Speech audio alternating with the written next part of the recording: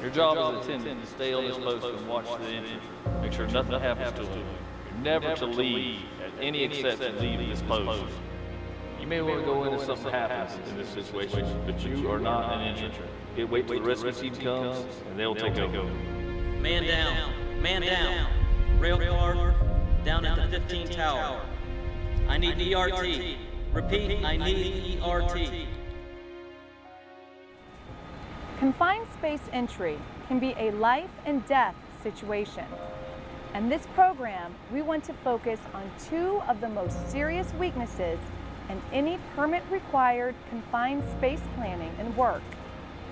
The first weakness is the failure to properly educate, train, and select an authorized and qualified confined space attendant. The second weakness is the failure to properly design, train for, and activate an actual working confined space rescue plan. So now let's watch and learn on how to work on safe confined space planning, entry, work, exiting, and leaving safely in good health with absolutely no injuries.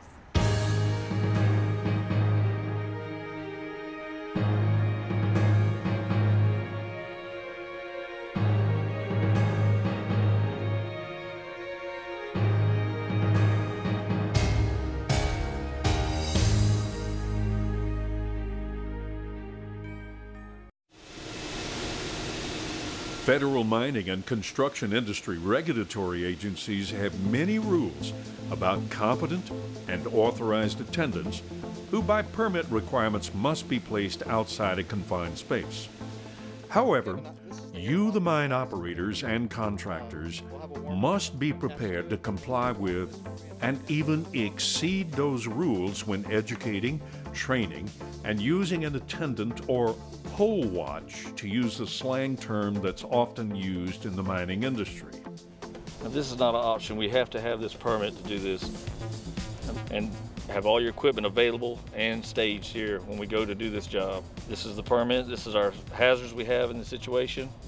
And now we'll do the atmosphere check on this and everything, and have the test and everything and write it on here on the permit. As the mine operator and or the entry supervisor, ask yourself, what kind of attendant do I want to be stationed at the entryway to the confined space if I were going to be the person working in the confined space? What kind of attendant would I want in place if my life were on the line? All right, so the straps are on good. Clip is on nice and tight. Checking this for any tears. Make sure there's no frays. Clips are on. Everything seems good to go. Let's be frank. You shouldn't go to a temporary employment firm and hire an untrained and unqualified person to work as a confined space attendant. You shouldn't hire a person who has no knowledge of the work, doesn't understand the dangers of a confined space, can't correctly communicate directly with the worker in a confined space, who can't properly read atmospheric monitoring equipment, and then actively, in an instant, call for emergency rescue assistance if it is needed. Man down, man down. Rail car, down at the 15 tower. I need ERT. Repeat, I need ERT. As the mine operator and the entry supervisor, you absolutely must make sure that the attendant is trained and recognizes the hazards that may be in or adjacent to the confined space. So my task at hand is I got to inspect the inside of the tank and check any debris or any material that may be caught down there near the door.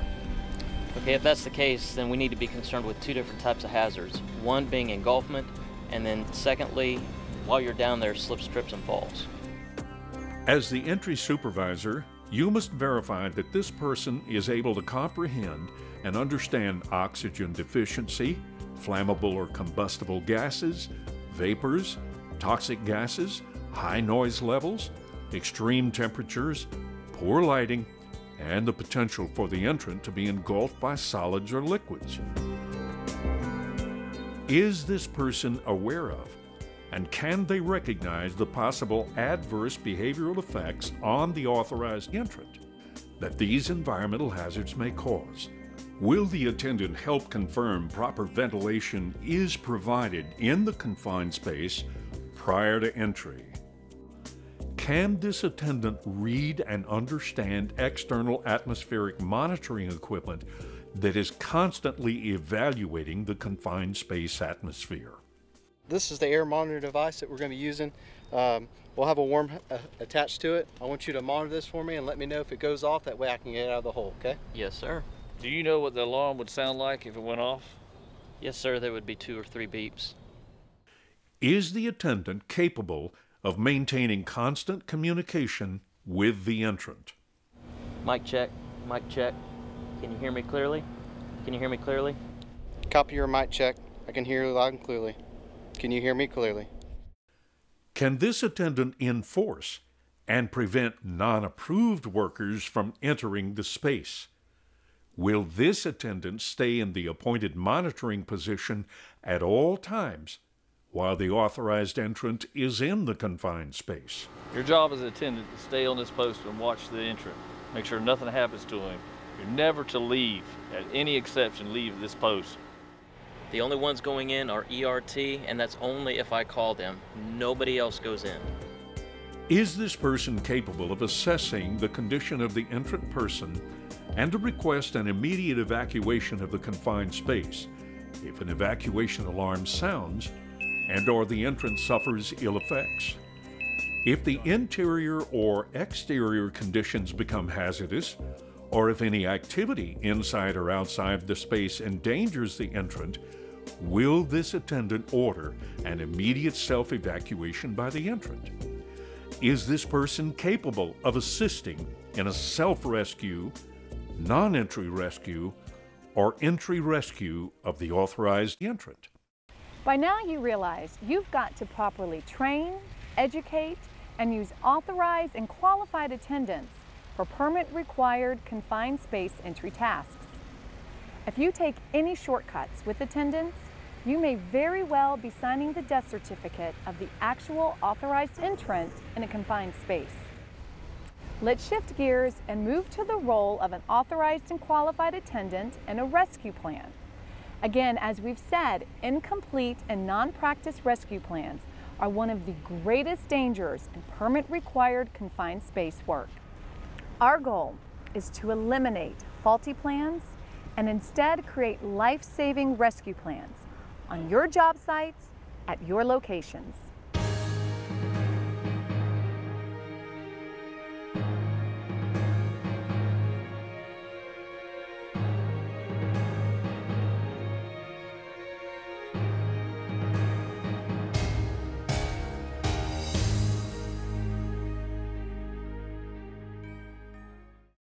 So, for the confined space entry work ahead, you as job foreman have checked the box on the proper form that says, yes, we have a rescue plan.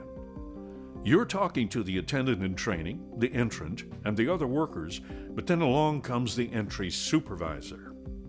All right, guys, we're going to make this confined space entry today to test the integrity of the structure itself. Hey, Jim, how you doing? Hey, good. How about Good yourself? to see you. You guys getting ready to enter the confined space? Yeah, we're fixing to make an entry on this space. Good deal. Have you practiced this before and you got all the equipment? We've got all the equipment, we've got our plan laid out, but no, we haven't practiced with this specific equipment before. Okay, if you don't mind, let me step back and just kind of observe and see how y'all are doing. Thanks. Absolutely. Now you're back to discussing more details about the confined space entry, and you're emphasizing to your team in the event of an emergency entry rescue procedure, we'll call the local EMS and the fire department for the rescue professionals. The entry supervisor now steps in and he speaks. Did I hear you say earlier that it takes about 30-35 minutes for the fire rescue to join us? I believe so. I think it's a little too far. So we could be endangering Pete's life at that point because he's going to be the entrant in here, and we need to get to him a lot faster than that. The entry supervisor goes into more detail. Let's just call the funeral home and the hearse to come pick up the entrant worker's body now. And surprised, you look at him and you say, well, what do you mean?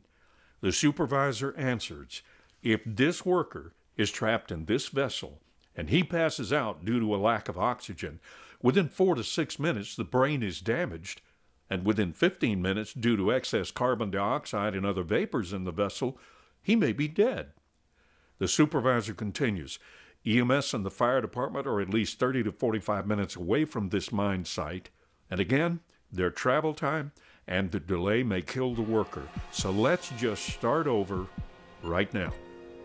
So, you and the supervisor draw up a rescue plan with 3 columns and possible actions. There are columns for a self-rescue, a non-entry rescue, and an entry rescue. It is important to note that you will now use an authorized attendant, a dispatcher, certified first aider, and retrieval system operators. They will be your employees, properly trained and authorized to perform the different rescue plan segments. In each case, you will have determined what the hazardous or unknown inside atmosphere may be. You will have confirmed proper ventilation is provided in the confined space prior to entry. In the self-rescue plan of action, you measure one of the openings and determine that the entrant could crawl into and exit the horizontal concrete pipe at the opening under his own power. Now he's got the proper PPE, which includes a full body harness with lanyard, and he needs no more equipment to exit than this. The attendant will have a device with mechanical advantage on standby. The communication system, the atmospheric monitoring device, and alarm will be in place in the event of a dangerous atmosphere occurring. You've tested the atmosphere, and it's determined to be non-hazardous. The only additional persons needed will be the authorized attendant, the dispatcher, and the first aider, who will assist at the exit opening. You simulate an incident occurring, and you now have the entrant actually practice the exit under his own power. Any first aid will be performed outside the space.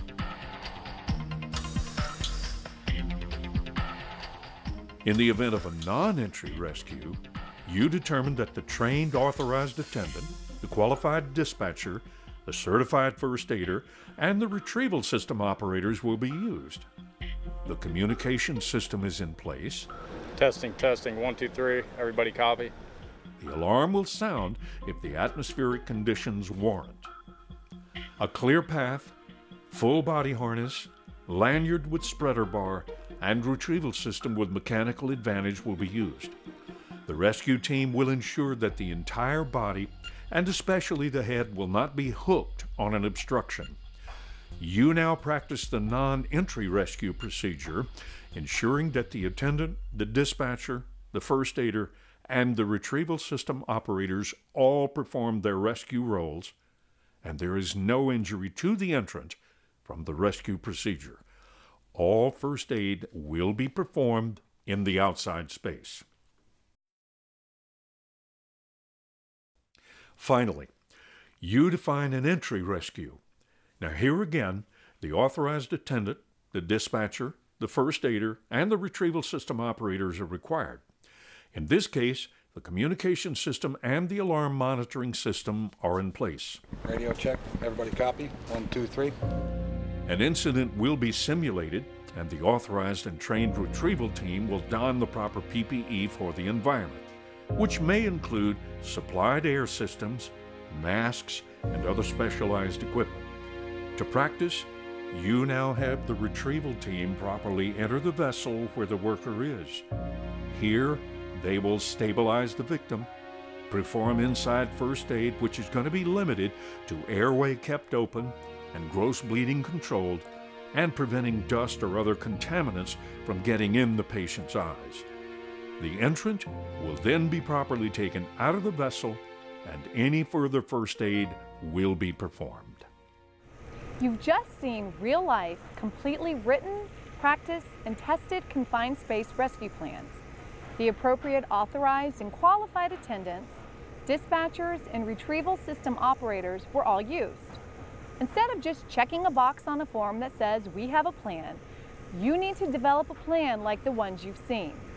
Also, in the process, we've demonstrated requirements for an authorized and qualified attendant used in confined space entry.